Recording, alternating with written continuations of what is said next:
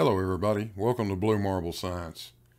Alarmingly ignorant, fecklessly arrogant, ladies and gentlemen, let me present John, the Quantum Eraser. Warning, severe facial and monitor damage alert is in effect. Get out those oven mitts, push the monitors back out of punching range, and let's light this dumpster fire and have some fun. Here's Johnny. Ball-tarred bozo Biodual, 16 January 2021. Hold on. I think I see it now. So Okay. Are you saying that there is a big difference between 0.1 and 0.000001 as far as pressure differential? I think we see it now, along with every fourth grade mathematics graduate that can fog a mirror. And yes, it's gonna be a colossal differential.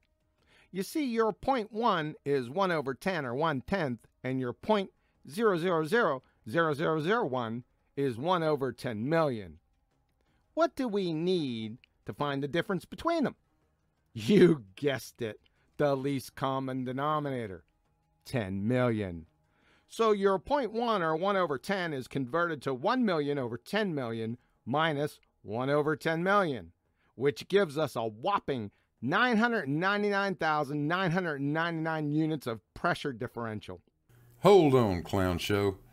Did you just try to define 1/10,000,000th of a millimeter of mercury as a unit of pressure? Where did you study science? On the Carhartt aisle at Tractor Supply? Oh, son of a... That's gonna leave a mark. You and the other 58 ball-tarred spinning space monkeys on the panel that didn't correct you immediately would fail fourth grade intro to fractions and decimal notation. Ya numpty dipshits. Here, you can take this with you.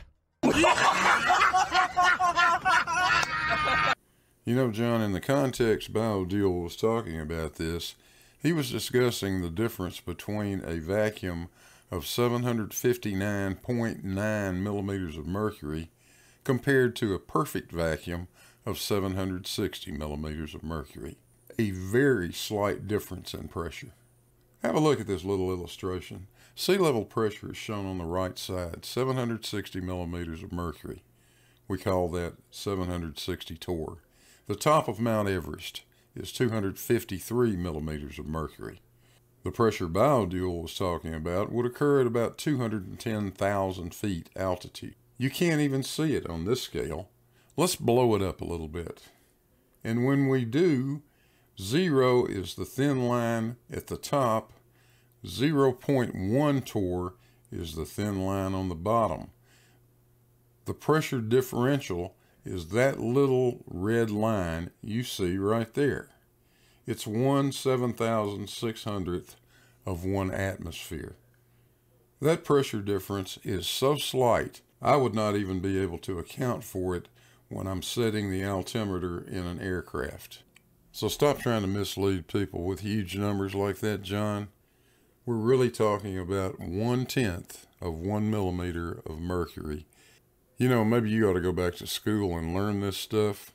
And while you're at it, take this with you. How do you like me? How do you like me? How do you like me now? Yeah, how do you like me now, you clown? Hey, thanks for watching.